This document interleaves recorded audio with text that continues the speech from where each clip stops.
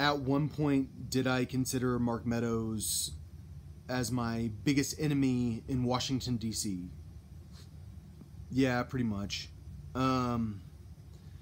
So it's pretty interesting that he's in charge right now. He's a chief of staff. He has an associate's degree. He started a restaurant, and then he got in the real estate business. And you can say, well, he's a great businessman. It's like, well, Florida real estate business in the 90s. Yeah. It's kind of like California real estate business in the 90s. Don't have to be a genius, just have to own a lot of real estate. But it doesn't mean he's not very, very, very, very, very, very, very, very smart. And my dad doesn't have a regular college degree. But here's the thing. I'm running for president. And I have a master's degree. And I have a degree in business. And that's like management, a management degree. And I wouldn't want to be chief of staff because I don't think that I am the guy to be a chief of staff.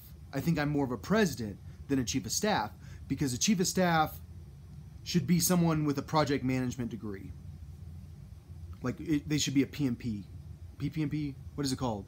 I don't know. PMP, project management professional.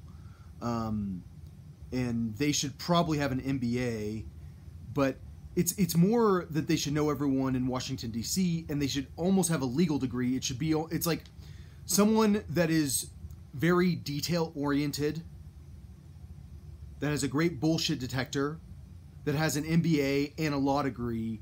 That's who should be chief of staff, ideally. But they should also know people. Yeah, that paint. I was trying to paint something that's not overwhelming for once. I just wanted something like elegant, but I think I'm gonna overwhelm it now. I'm just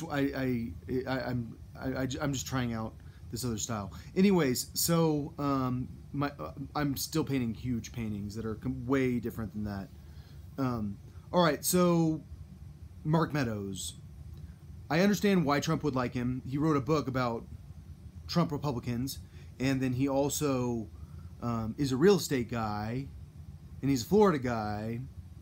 But I'm also thinking, I mean, why would Trump not have someone who is a very... The chief of staff is a Harvard-type job, because you want someone that's going to make sure that you dot all the I's and cross all the T's. But you don't have to have a Harvard person. I mean, there are a million schools, Carnegie Mellon and Dartmouth, and there's Stanford, and there's Caltech, and there's MIT, and it's what I'm talking about is someone that is an overachiever who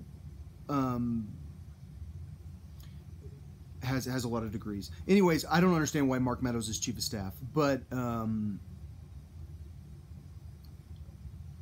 I know I just came out in support of Donald Trump, and I'm in support of the stock market, and the reason I've supported the stock market is because I believe that Donald Trump is going to save the banks. But then I'm also sitting there going, like, what do you do about, what is the truth about the stock market? Do you want to know the real truth? The truth is that I've been talking about it for a long time, that the Obama stock market was massively leveraged, which means that people were taking out massive loans to buy stock, and they were buying massively leveraged ETFs. And that means that they were like taking loans to buy groups of stock. So they weren't even thinking about which stocks they own. They were just kind of, oh, everything in this, I'll buy that. But more than anything, they were leveraged ETFs. And so what happens when you have massive amounts of leverage in your stock market, which we have had it for a very, very long time, is that it explodes. And a lot of people make a lot of money.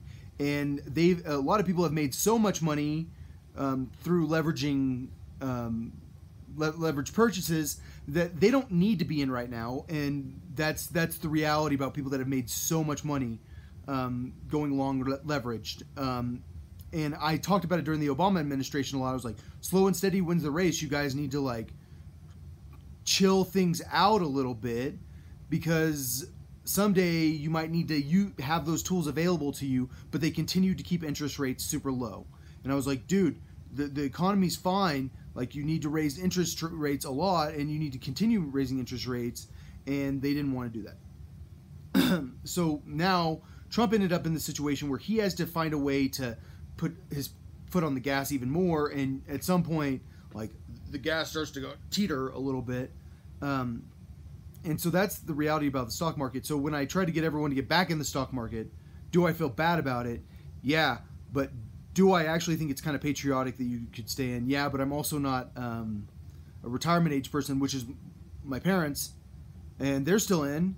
And it's just like, but like, I feel like a lot of people have no choice but to be in, because like, if it, like with a 401k, you can't like just pull it out unless you're retirement age, right? Can't you? Don't you have to?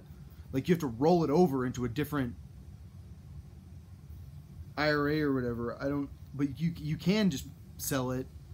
I don't know about 401ks because of the way that they are with the. I think you have to. I think they're for retirement. So a lot of people don't have as much liquidity in their equities. So a lot of people have to continue owning stocks. They have no choice. So they kind of have to just take it. So it's like, well, why wouldn't we fight for those people? I think we should, but the big issue is that, like, at what point do stocks become reasonable again? And does the market have to completely collapse in order for them to become reasonably priced again? And I don't think it does, but I do understand logically, well, we're not traveling to Europe. Europeans aren't traveling here. Uh-oh. That could hurt business. Factories are getting shut down. People are not working. Oh gosh, that could hurt business. I mean, what happens when it's already hit Nigeria? Apparently, it's hitting a lot of places a lot more than you realize. I have a feeling that a lot of people aren't getting tested, so no one even knows how much it's hit, which makes me think the death rate's going to be lower. But still, like, it doesn't matter because it's still that serious. Okay, so all I'm saying is, I believe that as a patriotic American, especially because we're like at like the 3 years ago, what was the average for the year? I think we're probably about right there with the stock market. It's like it's almost like the prices have stabilized, because can a bear market be a correction?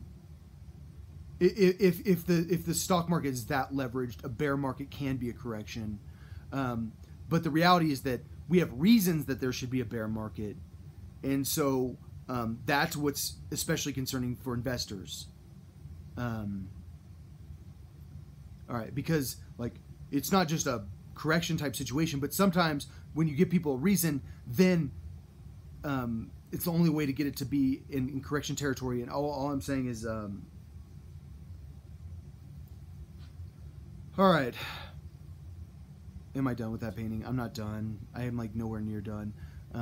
But I feel like it's probably never going to look better because I'm about to make it, I want to make it boom. And some paintings, you don't really want to make it boom with color.